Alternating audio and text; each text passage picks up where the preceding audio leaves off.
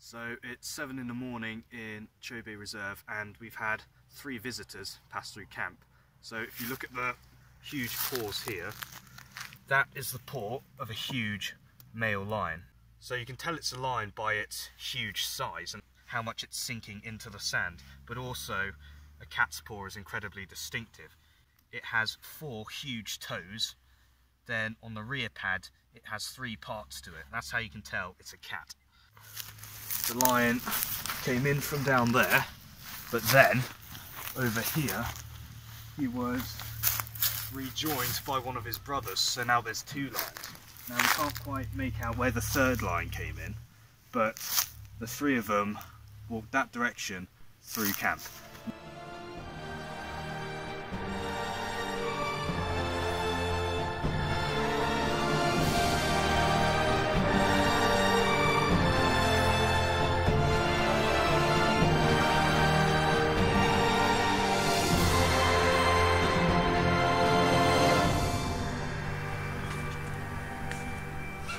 When you have an ecosystem with such a high abundance of prey, it is no surprise that you can find multiple competing predators. And as mentioned in the previous episode, we will be searching for some of Africa's top predators today, particularly the big cats. In this episode we will be looking for cheetahs and lions. Apex predators such as this live in a very low population density compared to their prey, so are not always the easiest to find. But some leave clues, such as stained scent marks on the side of trees. But which cat made this? A male cheetah, the world's fastest land animal, capable of reaching speeds of up to 70 miles per hour. He scans the horizon for potential prey. And he's not alone, he is also joined by his brother. Cheetahs are one of the most specialised species of big cats, specialised to hunt the fastest of animals, such as gazelle and impala. Their unusual anatomy, after millions of years of evolution, has evolved for one purpose: speed. The skull and the ribcage of the cheetah, compared to other cats, are proportionally much smaller, therefore making them more lightweight. Claws that are not retractable, acting as running spikes. A longer and more flexible spine, allowing for a greater stride length. A large nasal cavity, for maximum oxygen uptake during their high-speed sprints, and reducing their recovery time. Cheetahs truly are the sports car of the cat world, and really are a spectacular-looking predator.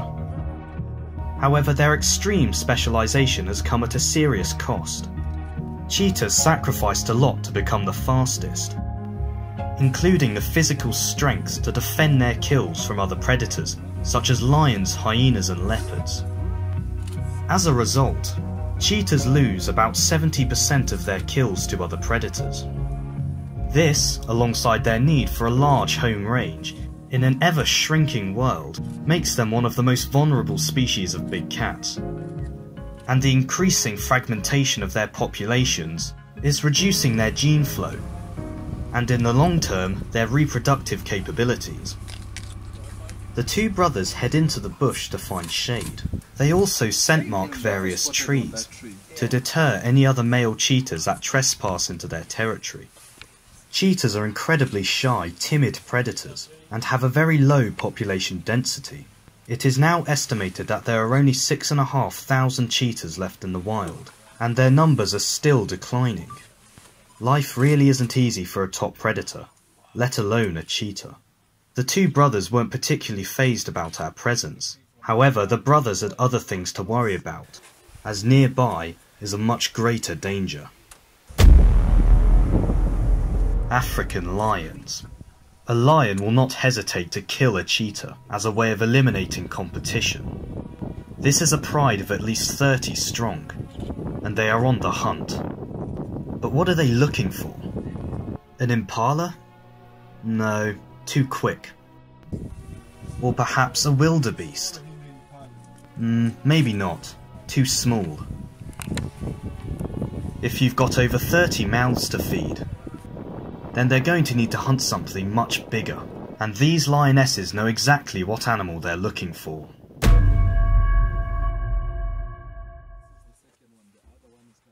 This pride specialises in hunting giraffe, and they successfully made a kill overnight.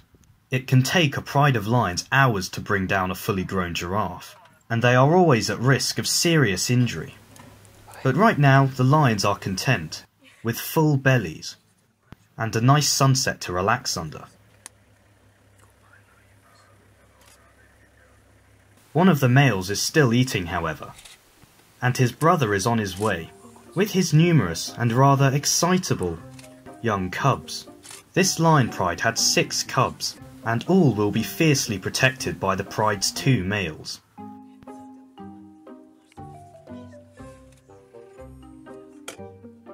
Once the cubs arrive to the kill site, some choose to relax and chill out in the shade, whilst the others get stuck into the giraffe.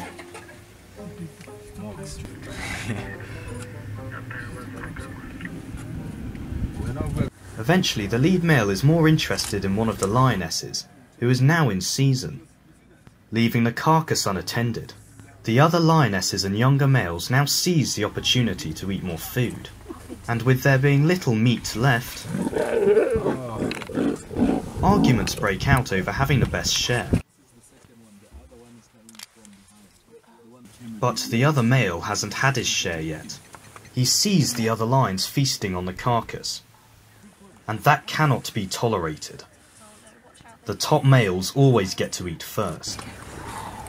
The other lions know their position in the pecking order, and it's wise for them to stay out of his way.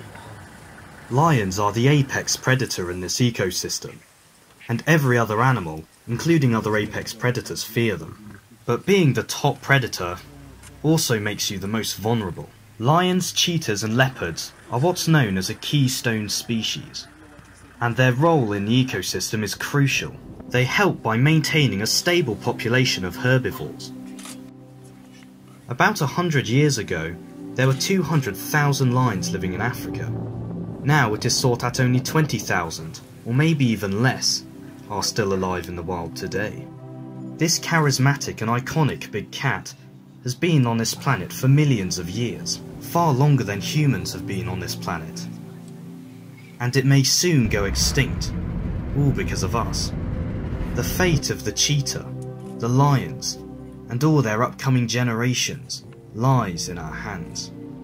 By maintaining their populations, we also maintain the health and the unrivaled beauty of Africa's wilderness.